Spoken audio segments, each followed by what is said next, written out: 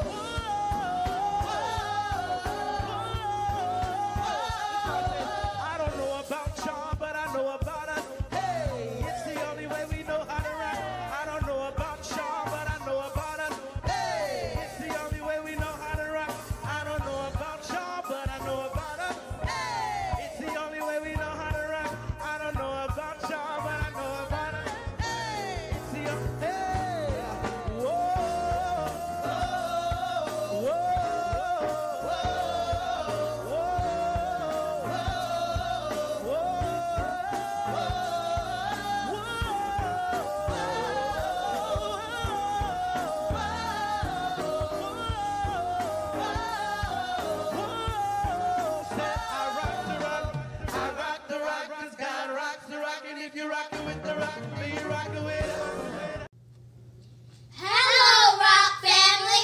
We are the Gidry family. We are so happy to introduce this week's Rock Stars Bible Study teacher. This month, we will focus on go. Go live. Go tell. Go care. Come on and stand up with us and clap your hands for this Rock Stars Bible Study teacher. Hello, boys and girls. How you doing today? This is Minister Riggs, your rock star teacher for today. We have a wonderful lesson. Today's lesson is about Romans Road. It's a wonderful lesson with a great video. Paul wrote the books of Romans. And I want you to really pay attention today. I have 3 questions I want to ask you. The first question is, peace and happiness was replaced by what? This video is going to tell you about the very beginning, how Adam and Eve were in the garden and things happened. So pay close attention. The second question is, Jesus' death made a way for what? I'll repeat it. Jesus' death made a way for what? That's question number 2. And the third question is, what does it mean to follow Jesus? What does it mean to follow Jesus? That's question number 3. So get ready now. Put on your Holy Ghost listening ears and watch carefully so you can answer those 3 questions. Here's the video.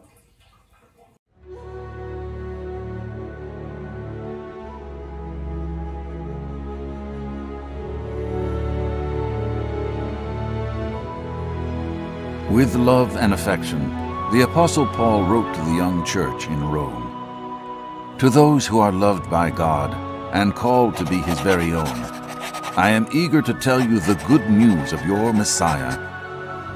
In this letter, Paul would reveal things about God that could be understood only through the life, death, and resurrection of Jesus. Paul said, I am not ashamed of the gospel of Christ, because it is the power of God to save everyone who believes. Paul reminded the Romans that, long ago, something terrible had happened. Sin entered into our perfect world. It all began when Adam and Eve disobeyed God, bringing a dark curse over everything God had created. The special relationship that God had with His creation was broken. From that point in history, the curse of sin was passed down from person to person, affecting every man, woman, and child. After the fall, people were born slaves to sin. Paul wrote, "All have sinned and fall short of the glory of God."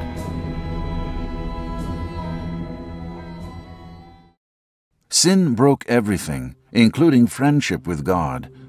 People no longer trusted God, and they rebelled against Him, becoming hopelessly lost in the darkness of sin. Peace and happiness were replaced with fear and worry. And there was good reason to worry. The curse of sin constantly put healthy people at risk of sickness and disease. But worst of all, sin caused everything to die and be forever separated from the goodness and glory of God. Of this awful truth, Paul wrote, "The wages of sin is death." But from the very beginning, even before the world was created, God's loving thoughts were toward His lost creation, and He had a plan to win them back.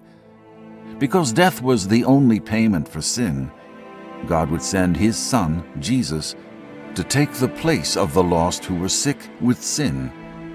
Jesus showed the most amazing act of love and friendship by dying for the very ones who had disobeyed Him. Paul wrote, "Most people would not die for a righteous person, although some might be willing to die for a person who does a lot of good things. But God showed His love for us, that while we were still sinners, Christ died for us."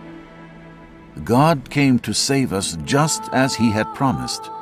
Jesus' death made a way for people to be forgiven, and for every sin to be carried far away and forgotten forever. There is no other power on heaven or earth that can save people from sin and death. By the name of Jesus, all people can be saved. God will rescue anyone who cries out to Him and asks for help. Paul wrote, "For everyone who calls on the name of the Lord will be saved." When people believe that God raised Jesus from the dead, it changes everything. By faith, they will confess Jesus as their Lord and ask Him to lead their lives. Believers understand the great price Jesus paid for sin and humbly give their lives to God. This is a big decision and one that can be very difficult. Following Jesus means turning away from sin and selfishness, and instead trusting God for every part of life.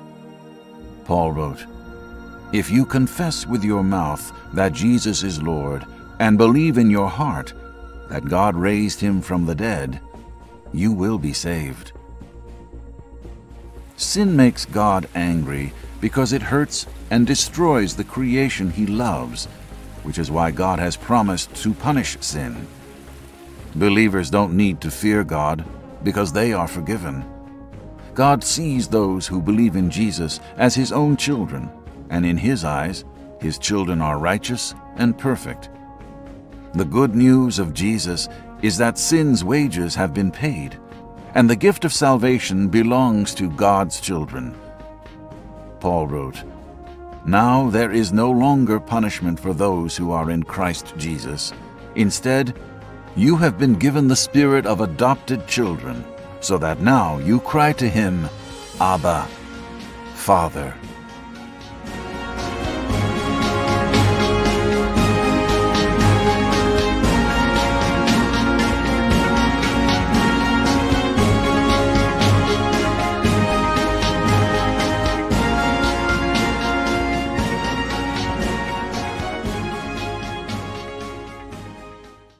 Hey, I'm back. Did you watch that video? Wasn't it kind of cool? Okay, ready for those 3 questions? Remember the first question? The first question said, peace and happiness was replaced by what? The answer is peace and happiness was replaced by fear and worry. That's right. After they sinned, Adam and Eve, all that peace and happiness left. And it was replaced by total worry and fear. Okay? I bet you got that right. Number 2 question. Jesus' death made a way for what? I bet you got it right. Jesus' death, it made a way for people to be forgiven and for every sin to be carried away and forgotten forever. Did you get that? I think I'll repeat that one. Jesus' death made a way for sin to be carried away forever. Number 3 question. What does it mean to follow Jesus? I know you know that answer. Following Jesus means turning away from sin and turning away from selfishness. That means giving your whole self to the Lord. Saying, Father, I belong to you. I'm following you. I'm obeying you, Jesus. That's what it means. Okay, now let's talk about the big idea. The big idea for this whole lesson is before God created the world, God had a plan to save us from sin. And what was that plan? Or rather, who was that plan? Yes, Jesus, J-E-S-U-S. That was the plan, the perfect plan of salvation from our Father. Woo! That's the big idea. Now let's go to our memory verse. I know they have it on the screen. The memory verse comes from Romans 5:8. And it says, but God showed his love for us, in that while we were still sinners, Christ died for us. Isn't that wonderful? Let's say it again. But God showed his love for us, in that while we were still sinners, Christ died for us. Romans 5:8. That's our memory verse. All right, you guys. Now we're getting ready to go ahead and look at another video. And this video is talking about salvation. God's plan for salvation. How do you get saved? What do you have to do? Pay attention so you'll know and you'll be able to tell your friends and family that it's so easy. It's like ABC. I don't want to give away the video, so go ahead and take a look. I'll be right back.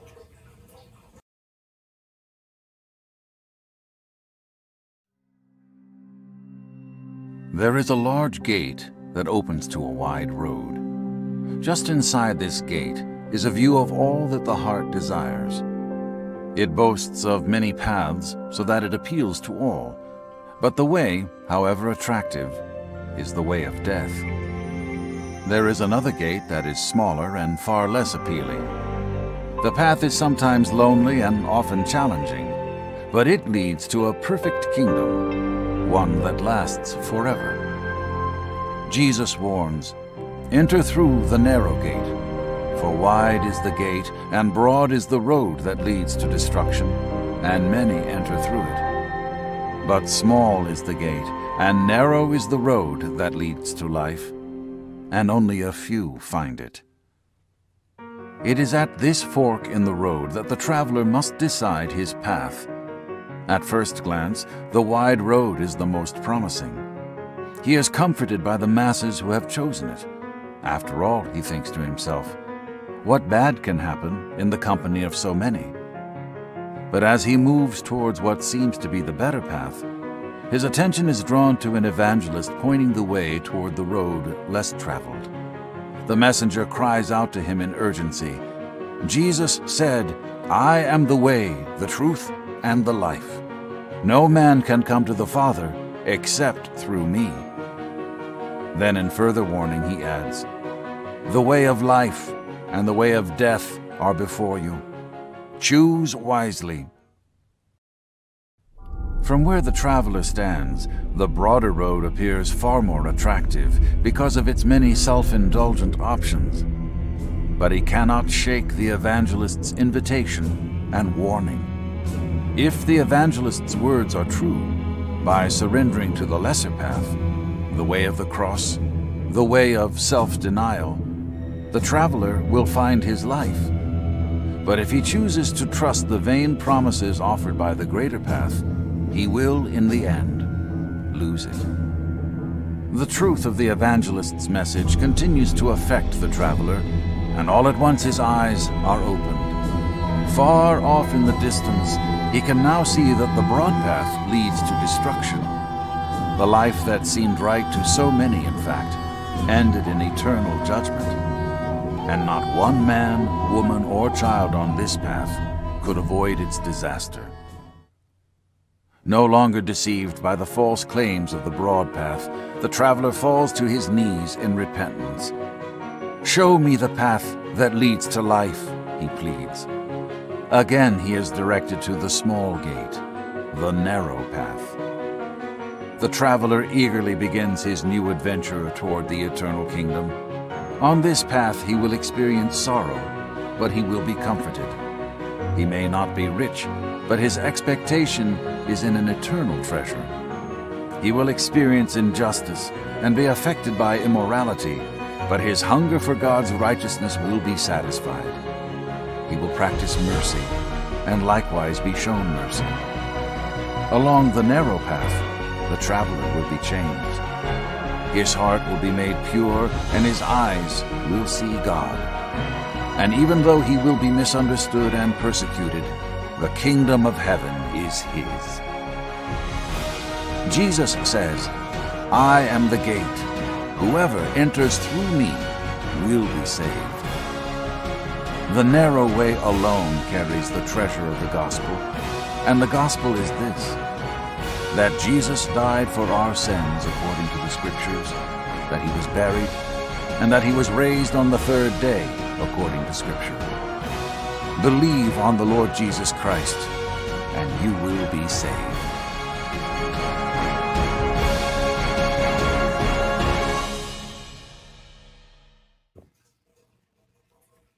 Hey, rock friends. This Minister Riggs back again. Wasn't that a cool video? Do you know how to lead someone to salvation now? Do you understand what it means to be saved? Okay, good deal. Now we're going to go ahead and have our closing prayer. And I want you to repeat after me. Repeat it so you can just seal it in your heart to Jesus. Close your eyes and just focus on the Lord. Dear Jesus, thank you. Thank you for loving me so much. Thank you, Father God, for sending Jesus, your only begotten Son, died on the cross for our sins, and rose again with all power. Thank you, Lord. Thank you that you did this for the whole world. For whomever believes in you, Jesus, shall be saved. Thank you, Lord. Let your love and your blessings shine on us forever. In Jesus' name, amen. Hallelujah. See you later, rock friends. I sure miss you guys. Thank you so much for participating in the Rock Children's Church. If you are visiting with us, on the count of 3, tell us your name. 1, 2, 3. Hi, new Rock friend. We are so thrilled to have you with us. For all returning Rock friends, we're so glad to have you back. If you brought your BFF, please stand for show and tell. If you brought your B, Bible, Show it to us. That's right. Hold them up high. Oh, now we can see them. Yes, those Bibles look nice. And some of them even look used, which means you've been reading them. Great job. Make sure you use them daily to read this week's memory verse. Remain standing if you have an F, friend. Did you invite a friend or a family member to join you online today? If you did, great job! You are on your way to becoming a great disciple. We know children are the most cheerful givers. We have saved this F for last. F, finances. That is your offering. Wait, where is it? I thought I had it here somewhere. Oh, I remember. I gave online. Stand up and show your offering. Come on, show your offering with your best smile. Give your offering to your adult and ask them to help you choose the best way to give. As always, go to the Rock Children's Ministry Facebook group to show us your videos and pictures of you worshiping and studying your memory verse. Politely ask your adult to message your letters and your prayer requests. One of our favorite activities is to bless you. Please stand, place your hand on your forehead, and receive your blessing. And remember, say amen at the end. May the Lord bless you and keep you. May the Lord cause his face to shine upon you. May the Lord be gracious unto you and give you peace. See you soon.